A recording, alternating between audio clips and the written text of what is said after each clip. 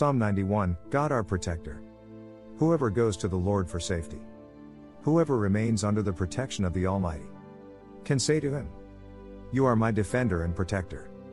You are my God, in you I trust. He will keep you safe from all hidden dangers, and from all deadly diseases. He will cover you with his wings. You will be safe in his care. His faithfulness will protect and defend you. You need not fear any dangers at night, or sudden attacks during the day, or the plagues that strike in the dark, or the evils that kill in daylight.